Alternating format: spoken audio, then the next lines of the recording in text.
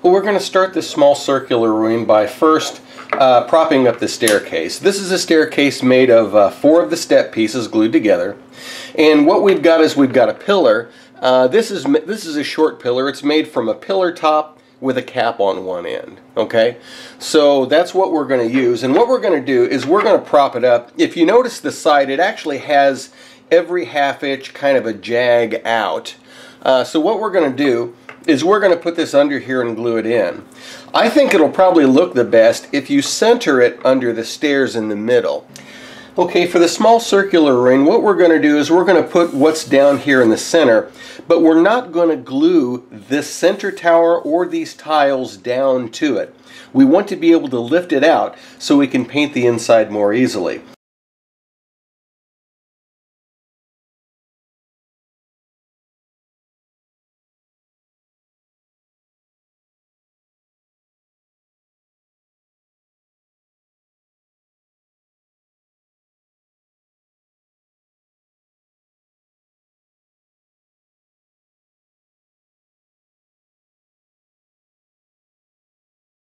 Now you'll notice these 4 bricks are going to be slightly wider than they should be to actually fit within the circle. But I'm just going to deal with it. This circle is going to be slightly more oblong or wider than it should be. Be sure that this can be moved and lifted off of here. The rest of this tower on the outside is going to be glued down to the base.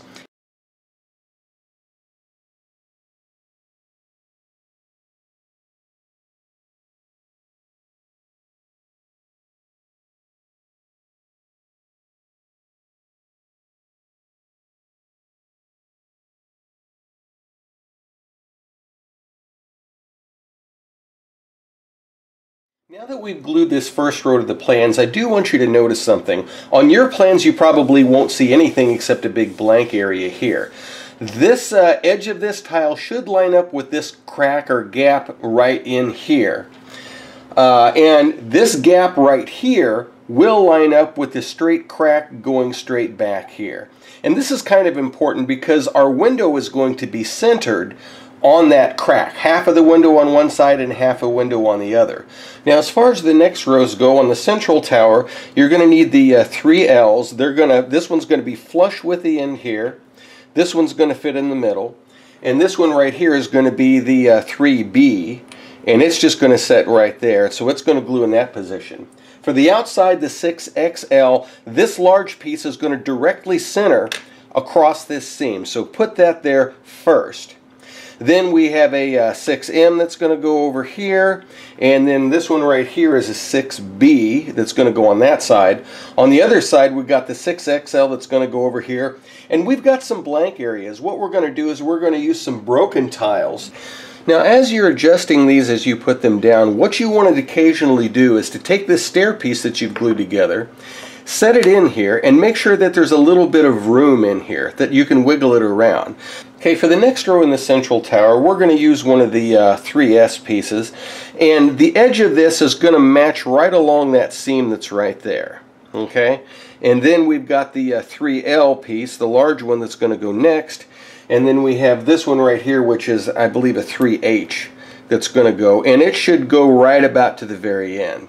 For the row behind, what we're going to do is we're going to take this little 6-inch wall tile and we're going to center it right across where the center seam is. Put the center seam of this right in line with the center of the central tower. Once that's in place, on the right side we're going to put a 6XL, and on the left side we're going to put one of these little 6Ms, and then we've got a little 6C piece. Go ahead and glue those in place for the next row. And then of course check that you've got a little bit of room for your stairs. Okay, for the next row what we're going to do is we're going to use one of these 3Ls that go on the central tower, and we're going to use this short pillar. This is a pillar top with just a cap on it, so it's only about 1.5 inches tall. We're going to put it right here, and then on the back row that we've got back here, what we're going to do is on the left side of the window we're going to put this is a 6C piece, and on the right side of it we're going to do one of these 6Ls, and then we're going to take a G. But what we're going to do for this G is we're going to break this thing. I'd probably break it right about here. The very tip is the easiest part, so you want to break it just a little further back if you can. So what you can do is you can just kind of snap it with your fingers, kind of like that. And that way we'll have it here. And then this part right here is going to go down here where this large area right here is just sort of to kind of fill that, so we don't have this big empty spot right here. Okay, for our final row, what we're going to do is we're going to put a 3H right here. And notice how I inserted the stairs in here to make sure that we have room. Be sure that the stairs have a little bit of wiggle room. Also, you'll notice that we've got a couple of spots that look kind of bare. What I'm going to do is use a couple of these small square bricks, and I'm going to drop one in here, and I'll probably put one above here, kind of at an angle, just something. And we also have little extra stones. Maybe I'll put it down here or something like that. Someplace I'll put it to where it looks good. The next row up here, we're going to have this one right here, which is a 6H, and it's going to go right up here. And it will just kind of end in that spot right there.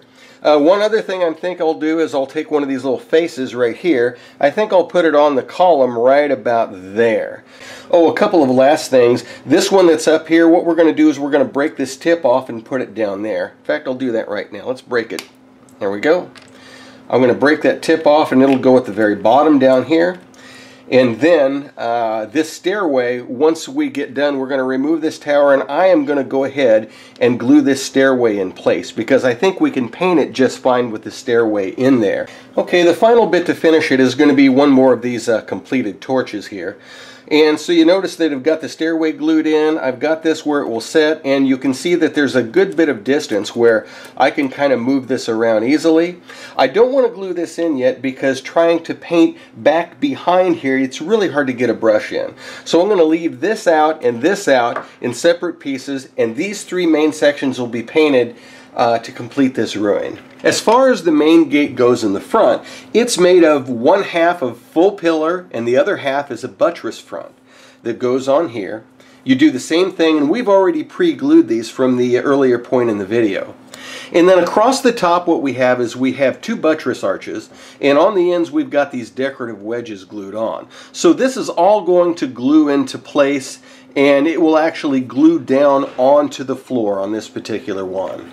Now before we glue this down though, what I'm going to do is I'm going to use this as a guide to help us make our two back walls because it's kind of easier to set it on the plan here. Now we're not going to glue these back walls down, but let me explain the pieces to you real briefly, and then I'll go ahead and start gluing them together. So what we have is we have two of these small pieces. These are the 6S pieces, and be sure that the wedge part is going the right direction because they look almost like a square block, but they're really not. They're slightly wedge shaped. On the end we have a buttress that goes on one end. In the middle we have the 6-inch largest arch, and on the other end we have sort of a pillar piece. To top that off, we've got one of the 6XLs that goes on top of that. And then to finish the top part here on this side, we have a 6H that goes on one side and we have a 6C that goes in the other. And we're going to glue that together without gluing it down. On the other side is just basically a mirror image of the same thing. We have a full pillar piece here. We have a little 6S piece right here. We've got another little 6S piece. We've got a full 6-inch arch on this side. We've got the buttress end right here that goes on it. We've got this 6XL piece. And on one side here we've got an I, a 6I, and the other one we've got a 6B.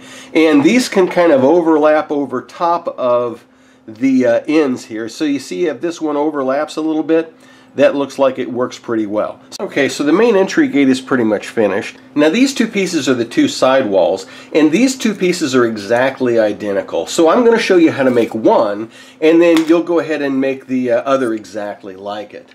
Now for this, the windowsills in this, we're going to use these remaining 6-inch wall tiles. They're the floor tiles that would actually fit right on top of the wall sections.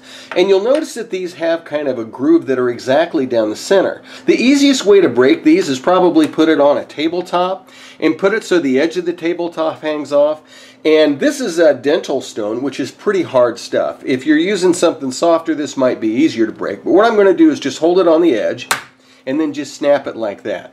Now it may not come out perfectly even. This one looks like it went under. This one looks like it sticks over. So if this side sticks over a little bit, I would just take a hobby knife and I would just kind of scrape that away. Okay, for this wall section, you'll notice there's a BT, which stands for the buttresses, which are these right here, the buttress ends. They're going to go on each side, but I'm going to wait to put them on near the end because they're going to cap everything off. What I'm going to do is start in the middle, and we're going to put down our two 6L pieces right here. And then on one side here, we're going to put the 6S piece, and then we're going to use one of these little broken tiles that we had here that we just broke. That's going to go in between. Then one of these 6M pieces is going to go on this side. In between these, we're going to use a regular 6-inch wall tile, and we're going to use another broken half because this is going to be only like 3 sections long. We're going to put on the other side of it another 6M here.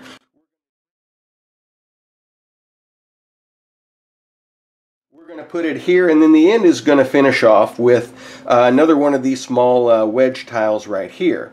After those are glued into the place, the next row, basically what we're going to do is we're going to put a small arch right here, we're going to put a small arch on this side, and we're going to put a large arch here.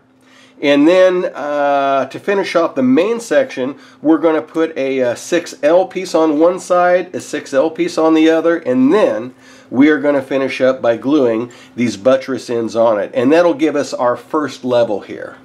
Okay, to finish off the second level on this, what we're going to do is we're going to start off with one of the 6M pieces in the middle. You're going to put one of those on each side. And on the left side here, you're going to take one of the F pieces, and you're going to notice it's going to be a bit long. See how it kind of overhangs there? We'll take care of that in a minute. On the other side, we're going to use one of the I pieces right here, and we're going to have a little bit extra left over. So what we're going to do is we're going to break this. I would break it right about here, and so I'm just going to take it and snap it, and that'll go about like that. And then what you can do, if you want, you can take it and kind of drop it off over here to kind of even it up, or you can spin it around, whatever you want to do if you want to use this someplace. On top of that, what we're going to do is we're going to put 2 of the small arches that are going to go on top of that, and then we're going to cap it off with a G, and I'm going to leave it all the way over to the edge like that, so it's kind of got a straight edge on that side. And that will complete the piece.